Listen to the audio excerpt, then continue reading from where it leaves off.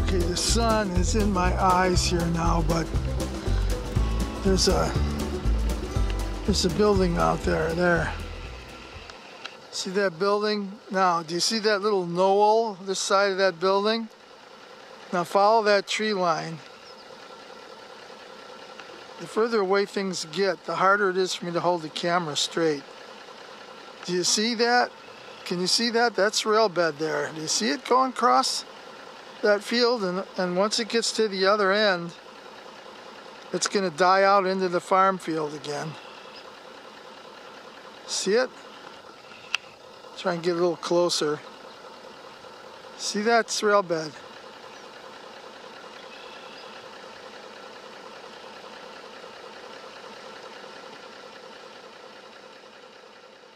Let me show you that again because it's pretty cool. I wanted to get permission to kind of walk out on that guy's property and take a video maybe from the other side, but nobody's home, so we're gonna have to settle for that. So, rail bed. Don't see that thing here now, do you? Look at that. This field is just wiped clean, see it? But you see that woods out there? That's rail bed.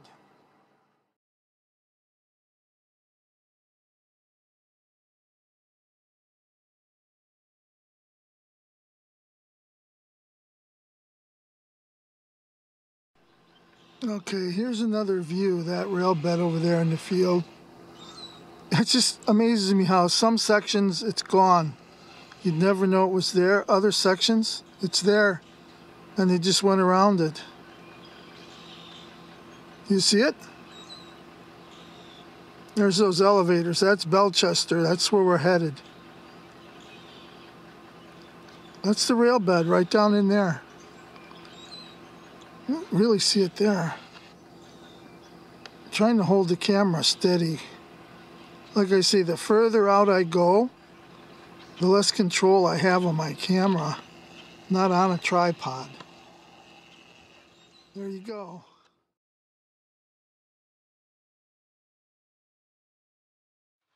Right in front of me, it looks like it's a baseball field, a little park. It's got some benches here. There's some slides and a little pavilion there to have a picnic, and it's the back of some of those buildings. And you know, the buildings in this town go way back. This town was founded in 1871. So when we talk railroad history, none of that was there. That's gone. You know what? That little white building there could have been there. That looks real old. But I think this is where I'm going to start. And I am going to show you around town just a little bit so you can see what this town looks like. So right there, I'm going to just start off. You see that knoll? Right there in front of me? That knoll right there. Just follow that fence line as it goes out. Okay? That's our railroad. That's our railroad back in the day. So that's where I was. And I've moved up the street. I'm gonna look at these buildings here, but there's that elevators. And here, check out this sign. This is Main Street out in front of me here. And we are on Great Western Avenue. Great Western Avenue is this road here. And we're going to be heading out this way. But first, I wanted to show you these buildings.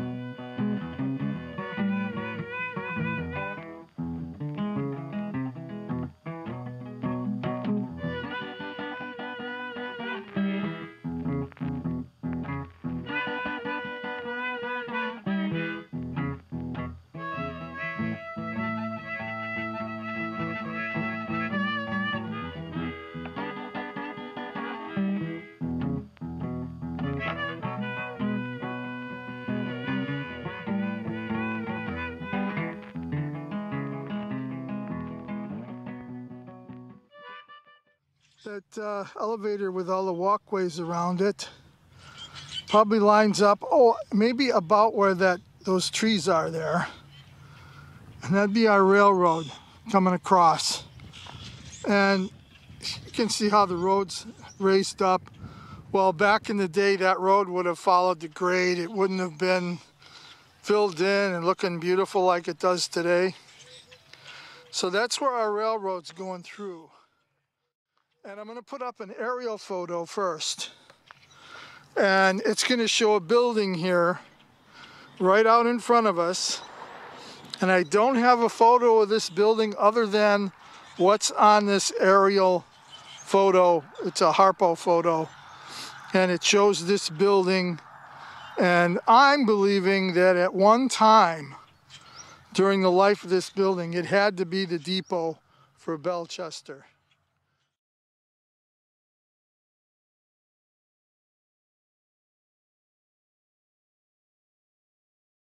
So this is the spot that I believe the depot was, and I'm going to put up that information I have on it and that Harpo picture so you can see the picture of what I believe was the depot.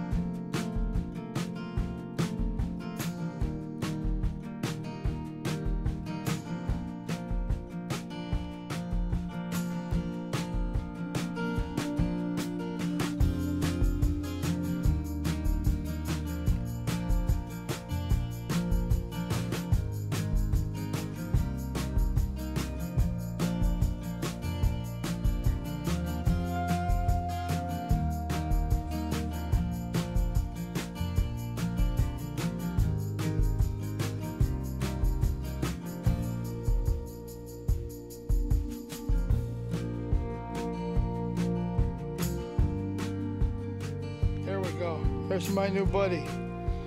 That's my new buddy right there, yeah. Check him out. Cool looking, hey? Yeah. So right in this area is where I think the depot was. Our railroad. If I kind of line myself up again with that tower out there. Now, yeah, I need a little window here. Nobody's perfect. But this is my railroad right here. It's going to head out this way. Now I'd walk across the street, but all I'm going to do is have trees in my photo.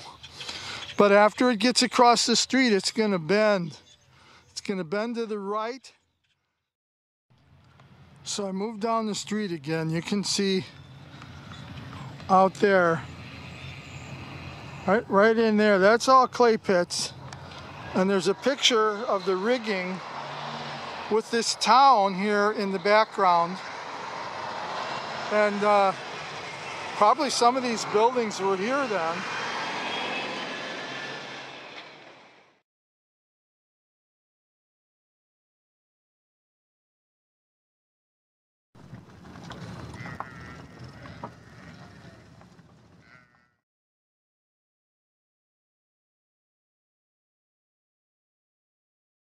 That where it's like that, so that was the cut from Bellecheter, so you can't, it's all overgrown now, but it cut through here and then went up on the basically where our driveway is.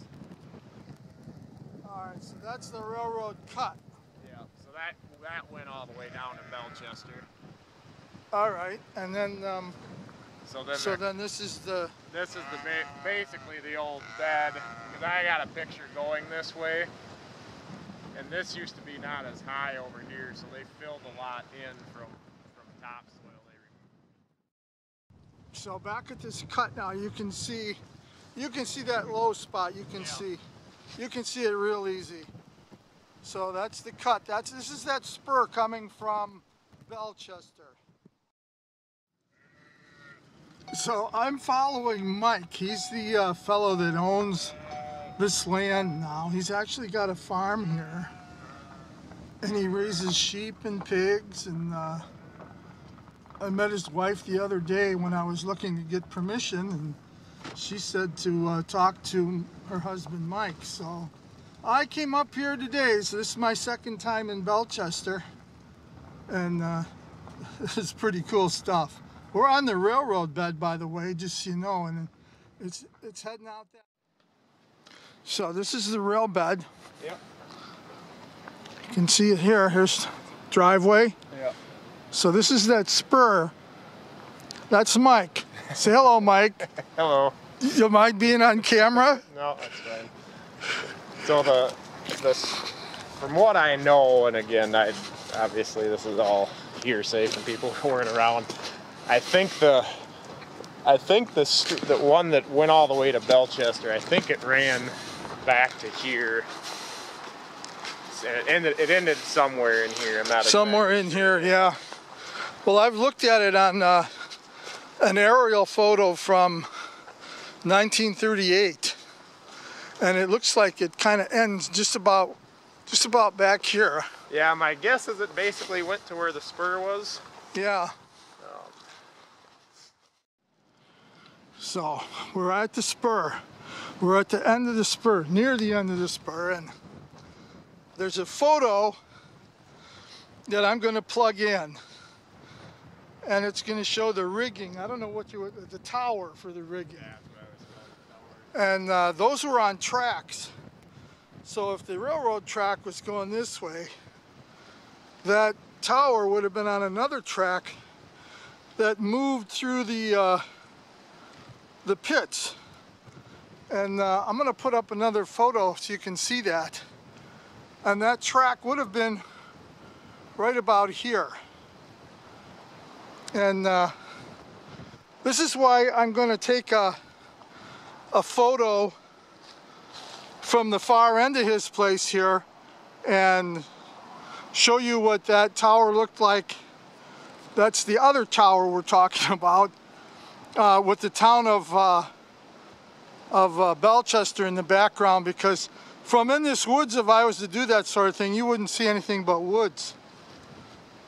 Yeah, so now we are deep in the pits.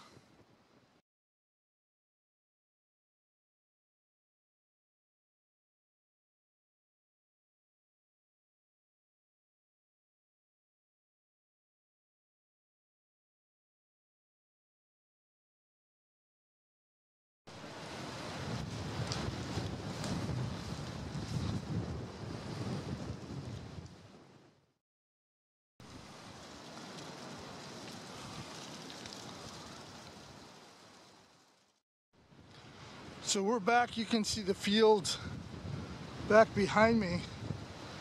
And this is the area of where the cistern was. And this would have been probably the pump house and where the water came from to run those towers. Go back to that photo of the tower on that rail system. In order to move that tower, there was a steam engine involved, and this is where all that water to run that came from back in the day. You know, all the buildings are gone, of course, and many of the foundations, so that makes that awesome.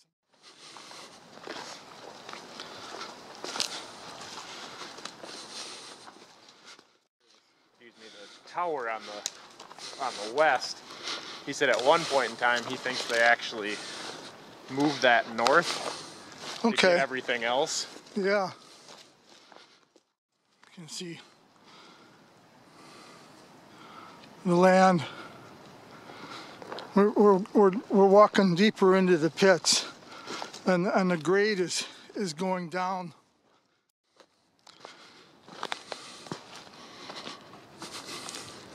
So over time, a lot of it's silted in, but there used to be about 4 or 5 feet of water in the bottom of it. So a lot of these holes are a lot deeper than others, and This is one of them that back in the day hit water. And Mike was saying that it's pretty dried up now, but at one time there was, 4, 5, 6 feet of water down in there. So this is a drain that's going to run underneath these hills and mounds you see, and it's going to come out underneath the driveway. So when I get back to the truck, I'll show you where that came out at.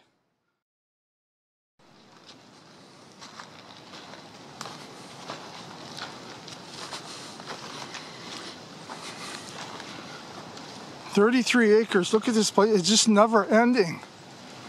Every time we get to another, where I think the end of the trail is, we take another turn."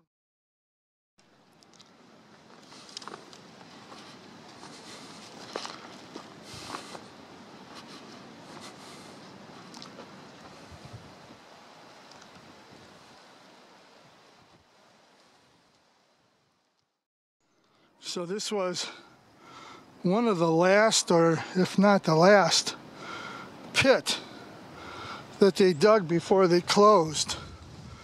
And it's deeper than what you think. And Mike was telling me stories of when he was a kid catching bullhead in here.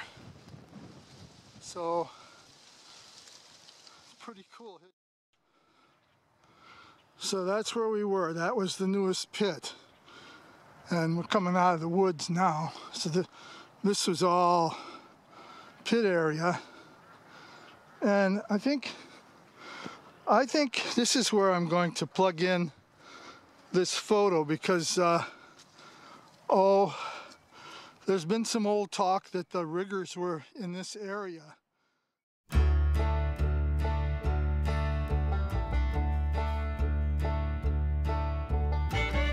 I'm going to plug in that picture. I'm going to say it was taken from right about here.